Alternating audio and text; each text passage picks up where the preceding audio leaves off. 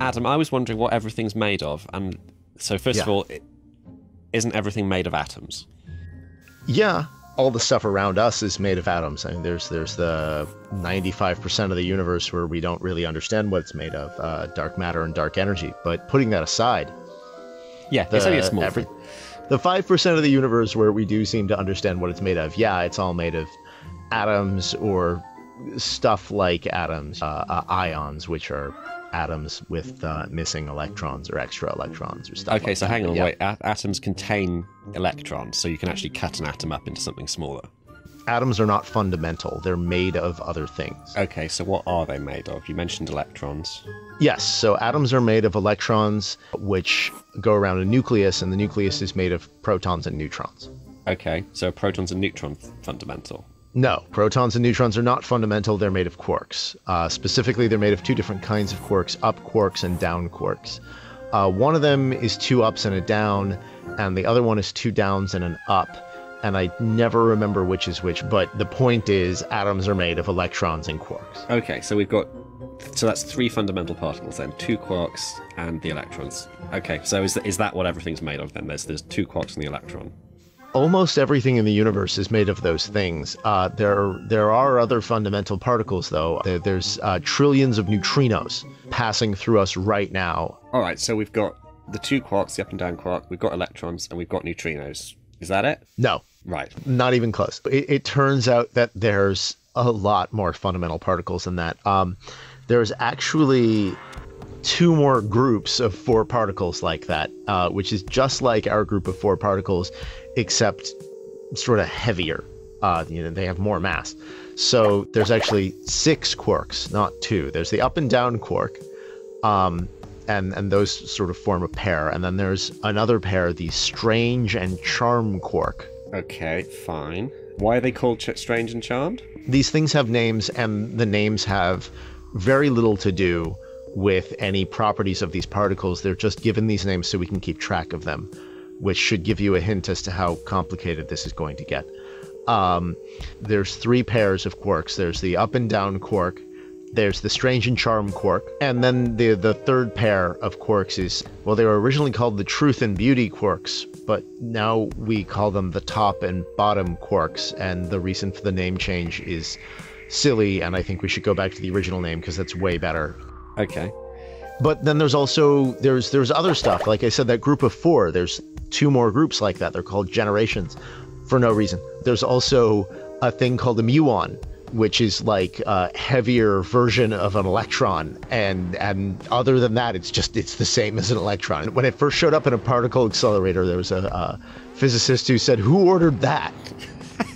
So there's a muon, and there's also an associated neutrino. So it turns out these neutrinos are paired up with these things that are like electrons. So there's the electron and the electron neutrino, and then there's the muon and the muon neutrino. And then there's the tau, which is like an even heavier and even shorter lived electron, and the tau neutrino.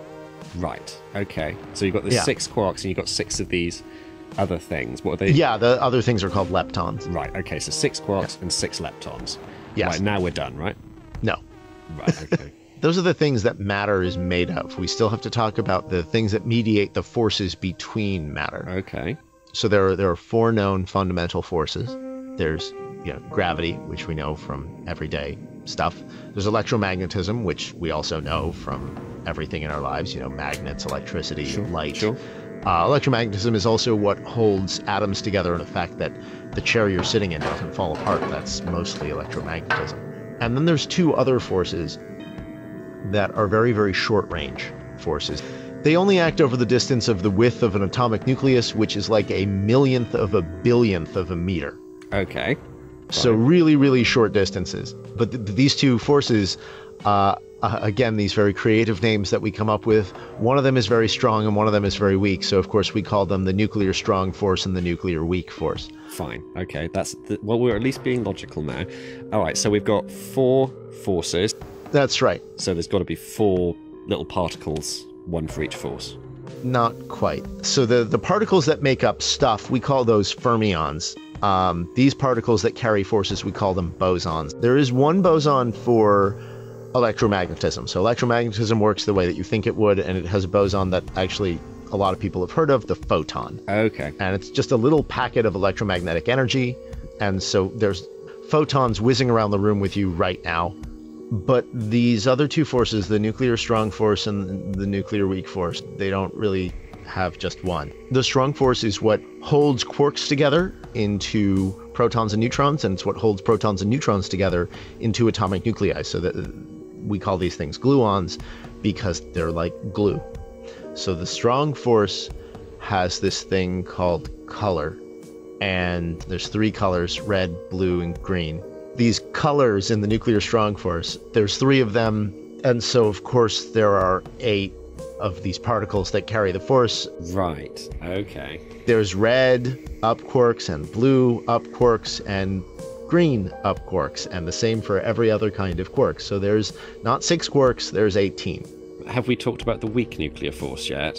No, we haven't talked about the weak nuclear force. The weak nuclear force is carried by three particles, the Z naught and the W plus and minus, and those three things carry the weak nuclear force. Right. The weak nuclear force basically is responsible for certain kinds of particle decay, and it's also the only thing that neutrinos feel, except for very, very weak gravity. Okay. So there's 3 bosons for the weak force, there's 8 for the strong force, and there's 1 for electromagnetism, so I think that's 12. Yeah, that's 12. And then you've got your 18 quarks. Yep. And we've also got the 6 leptons. Yes, that's right. The electrons and the neutrinos and the Right. things like Okay. that. Yeah. Are we done now? No, we're still not done. We're still not done because it turns out that every particle has an antiparticle. Oh, so you mean antimatter, the thing that makes things explode when you put it with normal matter. That's right. Yes. It turns out that every single particle has an antipartner. Now, some particles are their own antipartner, like photons are their own antipartner. Some particles we've sort of already talked about their antipartners. So, for example, the W plus is the antipartner of the W minus, and the gluons we've already taken care of. That's part of why there's 8 of them. It's complicated. All of the other particles have antipartners. So there's not 18 quarks. I lied again. There's 36 quarks.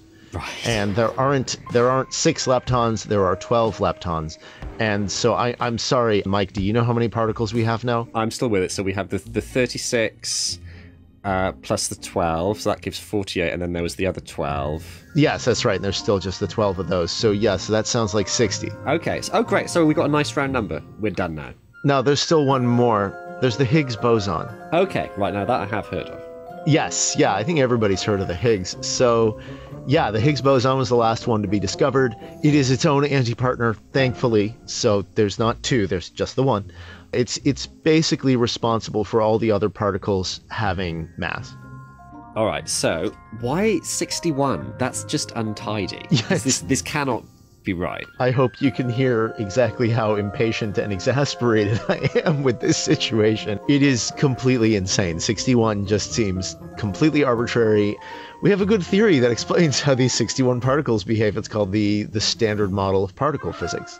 But the Standard Model is still pretty messy. I mean, it has 61 particles. It has something like 20-something numbers that you have to plug in, that you just have to get from experiment. And if I've been keeping track of this, we still haven't fitted gravity in. That's right. We do have a very good explanation of it called Einstein's theory of general relativity, but no one's been able to find a way to unify general relativity with the Standard Model. And there are other things missing as well. We're missing dark matter and dark energy. We know that dark matter is some particle other than these 61.